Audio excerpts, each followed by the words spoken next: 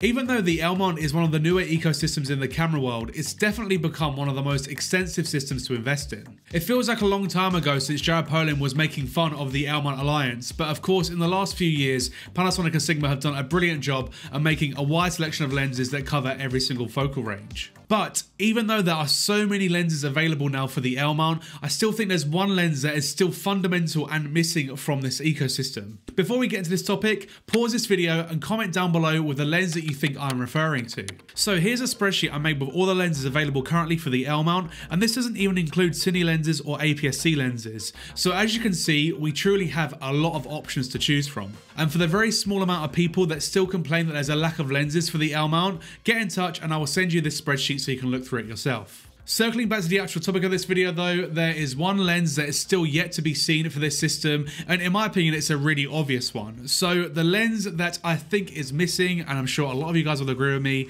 is the 16-35 f2.8. Of course we do have the 16-35 f4S Pro lens from Panasonic, and that's fantastic. I've raved about it a lot, but of course it's only f4, so for some people it leaves a lot to be desired.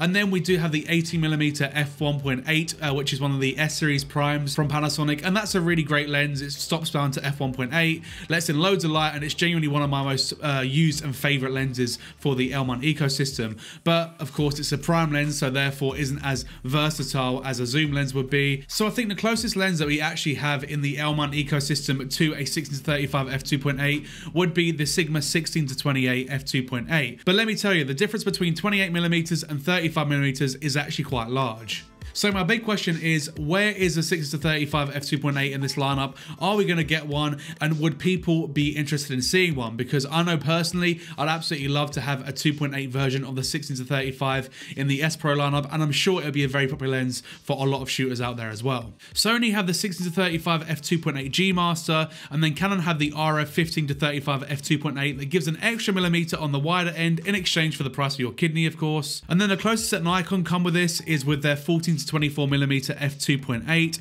but we already have one loads for the L mount, and that is the Sigma 14-24mm f2.8. So realistically, still not a 16-35. Of course, just to clarify, I know it's not a huge deal to be missing a 16-35 f2.8 in this system, since we do already have so many lenses that can cover that space for us. Like I said, we have the 18mm f1.8 from Panasonic, we have the Sigma 16-28, we have the Panasonic 16-35, we also have the Sigma 14-24. So there's a lot out there already that sort of fills that gap for us, but that's not to say that it wouldn't be absolutely fantastic to see a 2.8 version of the 16-35 S Pro lens. And I'm sure that if Panasonic were to make that lens, then a lot of us would definitely be interested in buying it. The real question is though, how much would it cost? Well, the Sony G Master is around £2,000, and then the 15-35, that's about £2,700, which is ridiculously overpriced. So I think that I'd sort of put it somewhere around the sort of £2,000 region, maybe a little bit less than that. Maybe I say if Panasonic made a lens like that for about £1,800, it would definitely be one of the most popular lenses available for the L mount, at least from what I can see anyway. I just know that that focal range is very useful for a lot of applications.